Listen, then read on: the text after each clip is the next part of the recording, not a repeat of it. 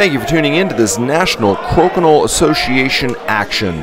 This is footage from the London, Ontario Forest City Flickers Crokinole tournament from March of 2024. Here we have a couple of staples in the NCA competitive scene of Justin Slater on your right and Ray Beierling on your left.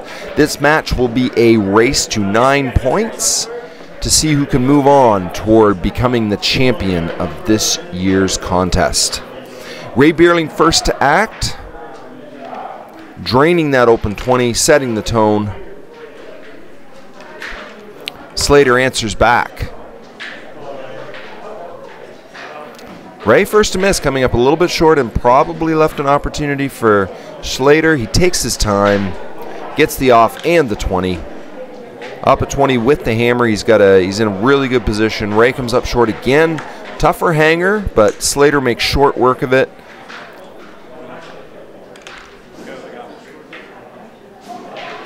Slater in a great position right now, up 220s with the hammer. Ray misses again. Funny angle this time, probably still workable. Let's see what Slater's able to do. Drains it, off and the 20.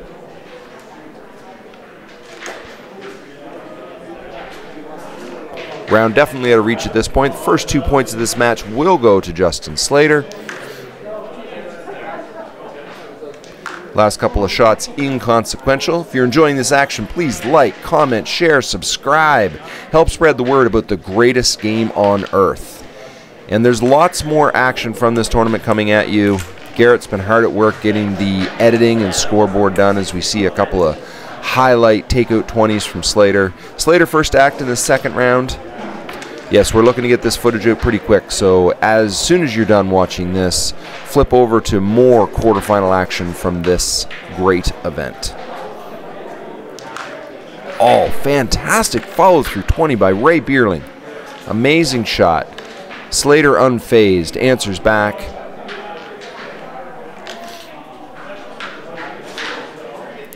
Slater? You see Ray's head pop up in shock. What do you mean Slater missed? But he is on the right side of the hole. Let's see what... Oh, that is tough. Both players a little bit off for a couple of shots here, but don't worry, I'm sure they'll bounce back. Ray deciding what to do with this one. Looks like he may be shifting over for a double, and he gets it in a great spot. Is Slater going to try to push in or pulls back, but I think he would have liked to have gotten the off. Either way, he's got play over on his side of the board. Looking to hide, not quite what he was looking for. Probably going to go for the 20 at this point. Doesn't get the 20, but man, that is a tough spot. Beierling may have to settle for the tie. If he goes for the off on this one, he could lose a shooter, it could jam up. Any number of things could go wrong. You see him standing up to get a bird's eye view here. As I've said before, Ray Beierling is really good at taking his time in these elimination matches. Doesn't rush anything. Not suggesting he plays too slow. He's just very, very wise about really thinking about what's the best option. Let's see what he settled on here. He decided the tie, and I can't argue with that. Watch this follow-through 20 by Ray. Fantastic shot. Love seeing those follow-through 20s. Another great shot here with his double takeout. Ray, the first to act in this third round. Just a little bit off, but left a very heavy hanger for Slater. Slater gets the off. Not even sure if he was going for the 20. Hard to say. Beierling definitely going for the 20 on that one. Came up a little short. Slater makes him pay for that minor mistake. This time Ray misses long. Slater content just with the takeout. He's got the 20. He's got the hammer. He's in a good position.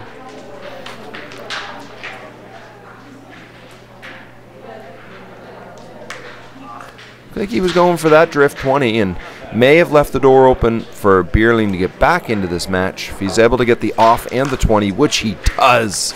Great shot. Slater's still in a good position with hammer, but not as good a position as he was.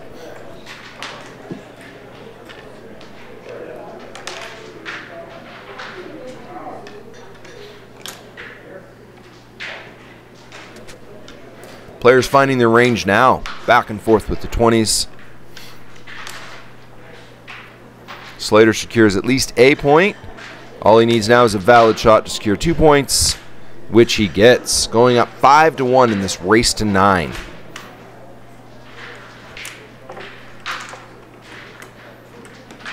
Great shots from both players. Slater first to act.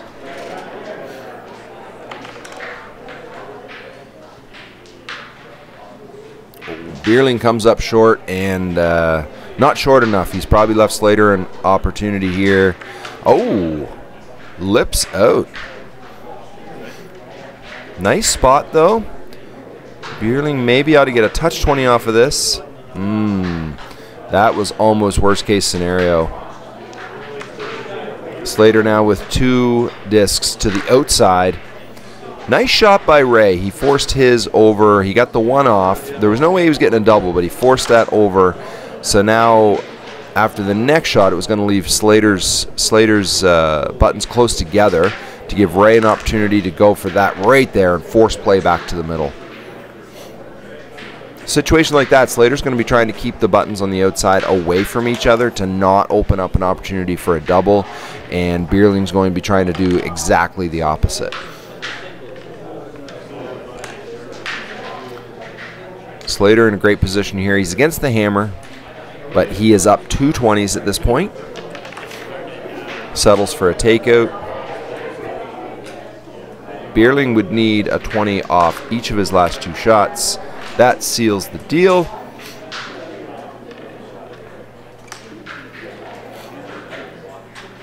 Slater up now 7-1 in this race to 9.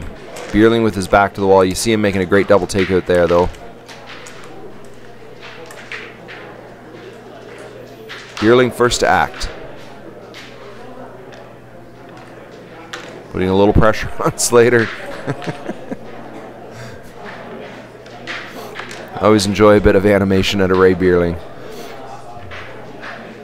A little long on this one, not what he needed. Slater probably quite happy with where his disc ended up, but not so much with not getting the off.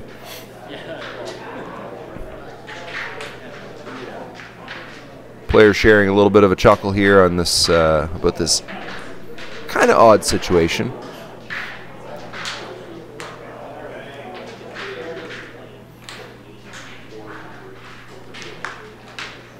Beierling has to settle for the takeout.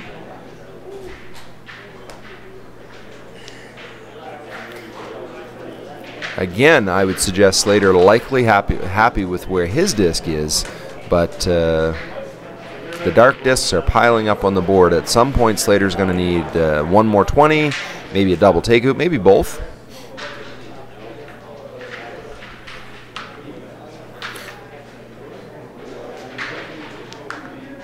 Beierling was considering peeling to force Slater to come back into the middle. Opts to keep his disc on. Ooh, nifty. I like it.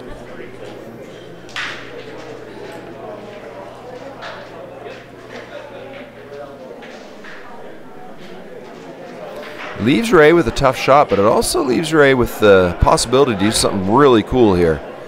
If he's able to go through his own to make the valid shot, the combo, and catch a peg.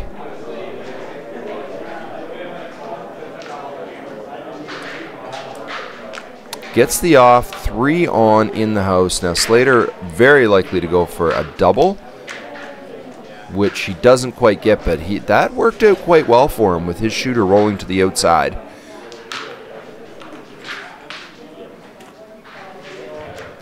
Beierling weighing out his options. Look like he's going to try to, he's getting wide enough. He's trying to come inside off of that light disc out in the 5.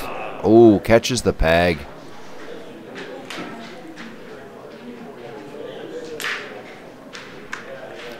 Slater, great shot, secures the takeout, moves himself a little further out. There's no way Beierling's getting back in the house off of that one. I'm wondering if Beierling is going to peel. It would force Slater to either come into the house to take out that 15 or take out the 5 on Beierling's side, which then Beierling may be able to use to his advantage. Beierling content to stick out there. That is interesting. Great board control. That looks like a dead simple shot from the outside, but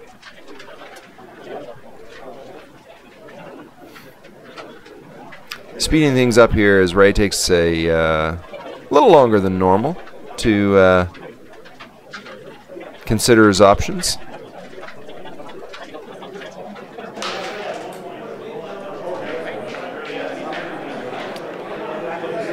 But yeah, back to that shot that Slater just made, that to keep his get the off and just slide out into the 5 a little bit. Like I feel like that shot may be underappreciated, but that is it's not easy to do, to have that level of control to move out toward the side. But yeah, that was all Slater needed. A very interesting match, or a very interesting final round of that match, as you saw the chess match take place in that final round. Congratulations to Slater. Like I say, stay tuned. Check out the other quarterfinal matches as we work our way toward a champion in this NCAA tournament, the Forest City Flickers. Make it a great day.